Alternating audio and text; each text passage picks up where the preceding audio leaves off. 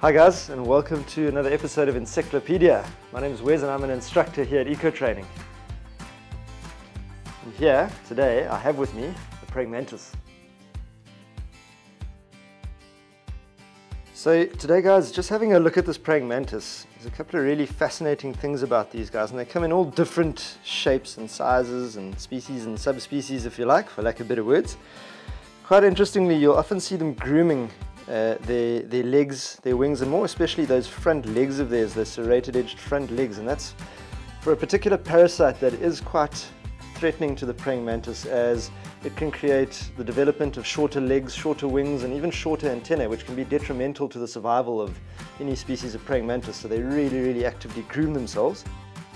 So easily noticed or recognized by those long antennae, that flat forehead, the bent forearms, and of course the ability to fly. They really are well camouflaged. They have the ability to mimic flowers, dead leaves, and even branches.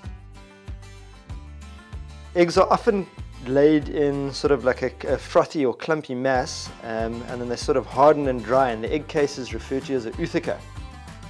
So the name praying mantis actually comes from the fact that it looks like these insects are preying, physically preying. Speaking of prey, quite interesting, praying mantids have a large variety when it comes to what they feed on, of different aphids, leafhoppers, mosquitoes, caterpillars, and other soft-bodied insects when they're young especially, but later on in life, as they mature, they get larger, they start feeding on much larger insects such as beetles, grasshoppers, crickets, and other pest insects that us as humans might not particularly like. Couple of beliefs.